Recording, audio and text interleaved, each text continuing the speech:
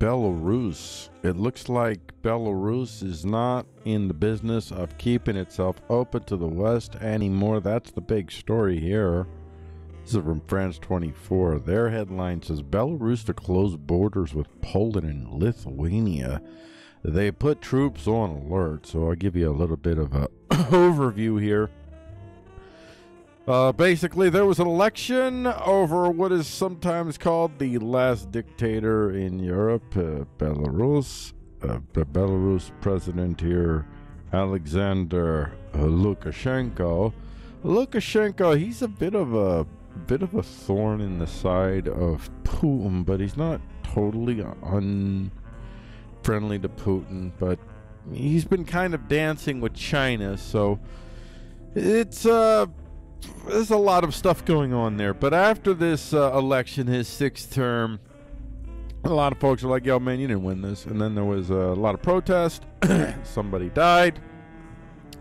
And this guy said, oh, man, he died because he was throwing a bomb and bombed his own bomb up. And they had, unfortunately for him, they had video and it wasn't the case. So there's a lot of pressure going on. So what has happened is my boy Lukashenko has said, yo, West, no. So they are closing borders with Poland and Lithuania, and they're putting troops on alert. Now, I'm just going to be honest with you here.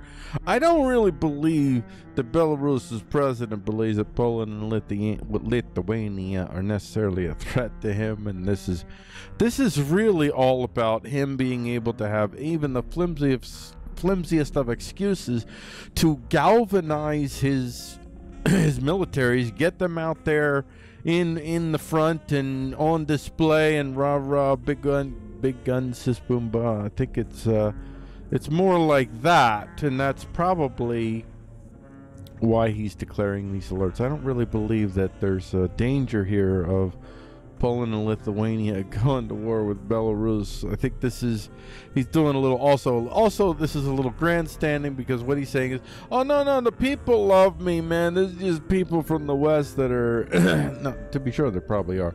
By the way, just want to point something out to everyone. Every nation state that has the capacity to interfere with any other nation state that it deems in its best interest to do so will do so.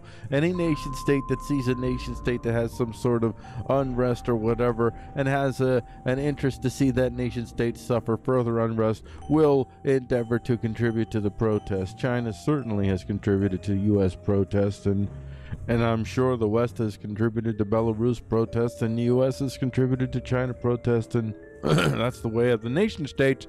And I'm sure, what a surprise, I'm sure there's some truth to what he has to say. How much truth? I don't know. How much of this is from the people? I don't know. My guess is the opposition. My read is that the opposition himself is not necessarily doesn't have as strong a coalition behind him.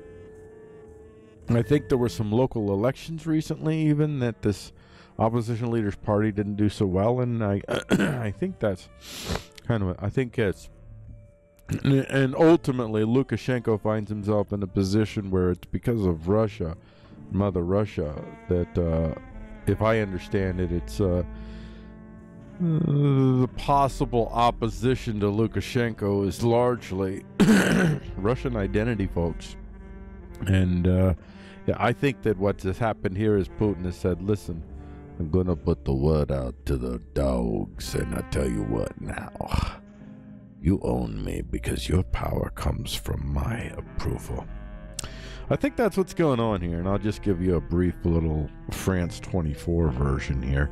We are forced to withdraw troops from the streets, put the army on high alert, and close the state border on the west, primarily with Lithuania and Poland, Lukashenko said.